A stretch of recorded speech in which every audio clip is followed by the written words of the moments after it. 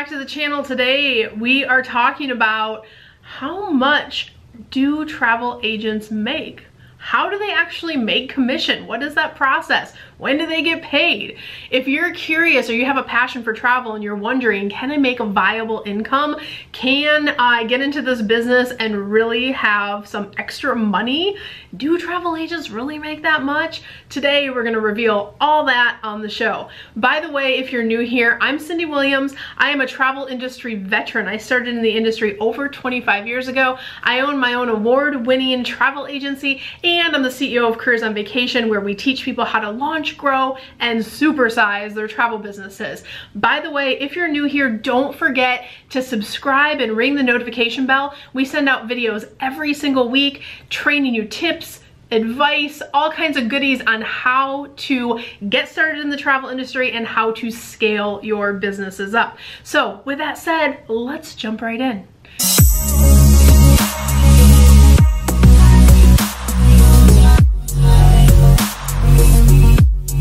All right, so today we are discussing how travel agents make commission. How much commission do they make, right? When do they get paid? We're gonna answer everything for you guys today. So let's start with how travel agents make commission. Why is this even a thing? Like, some people are like, why wouldn't I just book online for my travel? Why couldn't I just go to like Expedia or Priceline, or why can't I call the vendor direct? Well, the truth is you can, but here's what most consumers don't know, or if you're not already a travel agent, you might not know this. Whether you're booking through like an Expedia or Priceline, those are considered OTAs, which stands for online travel agencies.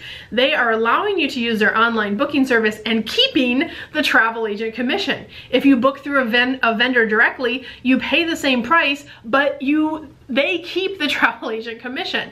So you might ask, well, why do they pay travel agents? Well, the reality is, if I'm a vendor or I own a resort, I cannot employ millions of people that will encourage people to purchase my brand, match people with my brand, talk about how amazing my brand is, and that's where travel agents come into play. Originally in the industry, you could only book through travel agents, right? Back in the 70s, 80s, you had to go down to like a mom and pop agency and they would talk to you about what was available and get you booked. With the introduction of the intranet, while information is still available, now in today's environment, it's very confusing. There's almost too much information, and especially now that we're amidst and post-COVID hitting the world, travel has become incredibly complicated. Booking things is more complicated than ever. Things are so fluid in the travel industry, with everything from, do we have change fees? What insurance do I need? If I book this vendor, am I gonna get a credit if I can't travel? What if I don't pass my COVID test, right? There's like a million things that have made travel more complicated. So the good news is we are more in demand than ever, because people are unwilling to trust the OTAs who just shut their phones off, right? In the middle of COVID and said, hey, if you're not traveling in 48 hours, don't call us, we can't help you. But in today's environment, people are looking for that skilled travel agent. So our relationship with suppliers has been the same for decades. They teach us about their product. They offer us things called FAM trips, which is short for familiarization trips, where we can go and check out resorts and we can tour properties. We work with people called BDMs, which stands for business development managers, who train us on what they have to offer, let us know what the updates are. So we are truly the experts in the things that we sell, and we can match clients accordingly. So in turn for matching those clients, in turn for doing our job, we are then paid a commission. So it's a win-win. They don't have us on payroll, but when we sell a vacation, they pay us a percentage of that vacation, right? So that's how the structure works, and why travel agents exist, and why we get paid what we do. And it is a win-win for everybody, right? So now you might be asking, like, how do I get started as a travel agent? Which is not today's video. That's not what this one's about. We have a million videos out there, but there's nothing better than our masterclass to check out. So if you are watching this and thinking about getting into the travel industry, before you make that decision, I want you to take our free masterclass, which will help you decide if the industry is really right for you based on your personal goals. So to get that free masterclass, you can go to careersonvacation.com/masterclass, and I'll drop that link below so you guys have it. All right, so the next thing I want to talk about is how much commission are we talking here? Like, do I get 50 bucks? Do I get $1 million? Like, what do I get when I book a vacation? So the answer to that is it will vary by supplier, but it's pretty much a standard rule that minimum commission is around 10%. So you can get more than 10% on vacations in a few different ways. So if you are selling a lot of a particular provider, if your agency has preferred suppliers, or you personally are selling a lot of one supplier, sometimes those commission tiers can move up to 11%, 12%, or more. Cruises, for example, pay higher commissions. Cruises can range anywhere from 16 to 18%, and again, based on the agency's sales, how many they have, your percentages can increase drastically dependent on what your total sales are for the year. If you are an independent agent or agency, you can also negotiate higher commissions. Again, that could be like a whole nother video, but just know that as you grow with your business and as you're selling more of certain vendors, or you find yourself relying on a particular supplier, if you are having substantial sales, sometimes they have a tier system where it's pretty finite. Other times you can go back and negotiate higher rates. So keep that in mind as well. So in commissions, and so think about that. I'm actually gonna do some math with you real quick. So I want you to tell me, like, in the comments below, how many vacations do you personally take every year? For me, it's 6 to 8, but of course I own a travel agency, right? I recognize like travel's our business, and so some of that's business, some of that's pleasure. But just think about how many vacations do you take a year? Tell me below, because the reason I want you to think about that is every family, the average family, takes anywhere from 3 to 5 vacations a year. Some of them are quick weekend trips, some of them are those big bucket list trips, but there is a lot of travel going on. And so this is the beautiful thing about the travel industry business model, is it is a recurring business model. It's not like you're gonna go to, like, if I like this coffee mug, right, I'm gonna go and I'm gonna buy the coffee mug and I'm not gonna think about that supplier anymore. I bought the coffee mug, I got it, that's great.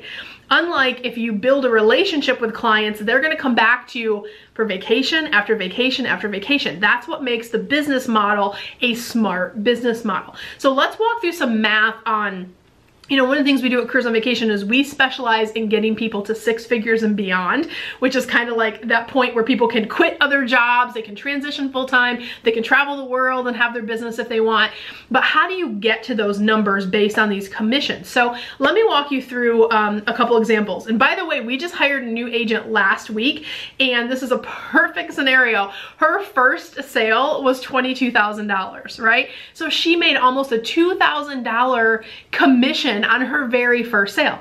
Now, not every sale is $22,000, of course, but just to give you that success story, like, she's a few weeks into us training with her and she already has that first commission. So that's amazing. But let's do a couple math scenarios. So if you're booking, let's say, 2 vacations a week at right around $5,000, at a 10% commission, that's gonna be around $520,000 a year if you're averaging 2 $5,000 vacations a week. So if you're independent, meaning you're getting 100% of your commission, and again, if you're new to the travel industry, take that masterclass because this will explain the difference between independent and hosting. But if you're independent, you're getting 100% of your commission, that's around 52 grand a year.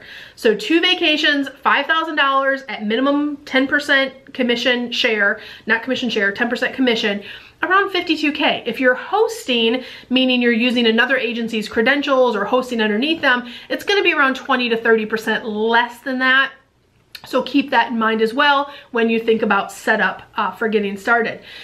So how do I get to that 6 figures then? Well, you bump up the number of trips that you're booking, right? So if you're booking, just double that scenario. If you're booking 4 trips at an average of $5,000 a trip at a 10% commission, that's $1,040,000, right? $1,040,000, right? So if you're independent, that's gonna be $104,000 in your bank account for 4 trips a week, right? If you're doing 1 a day and taking Fridays off, there you go.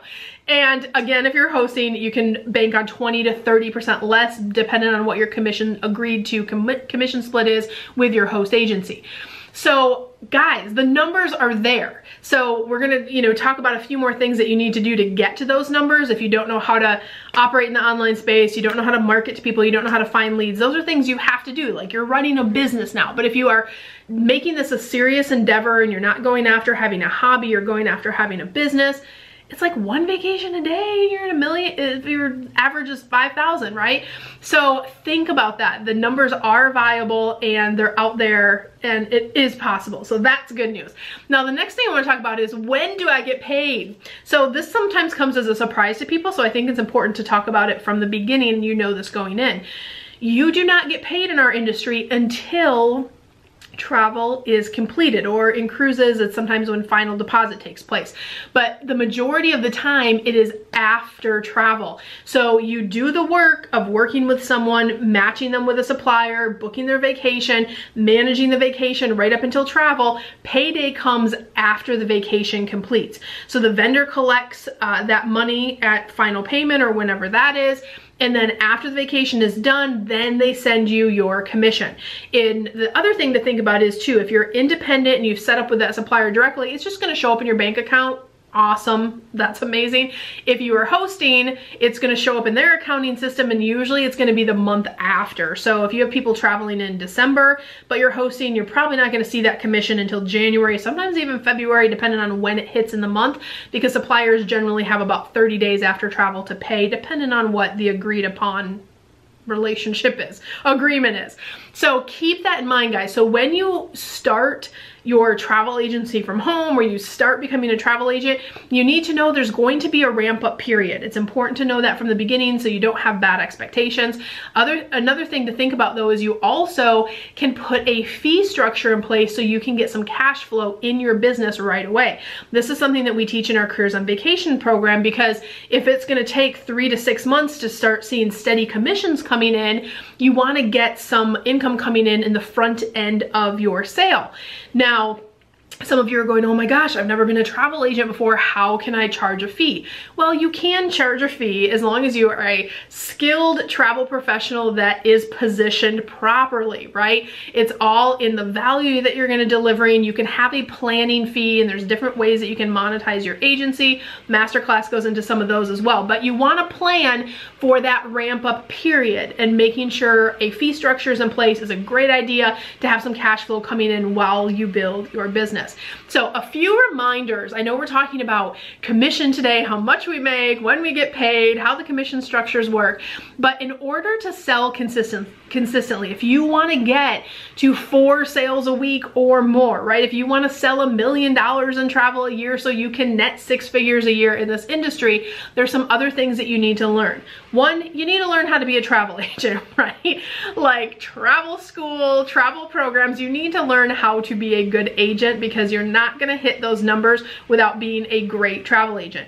Secondly, I want you to remember that people will pay for trained and properly positioned agents.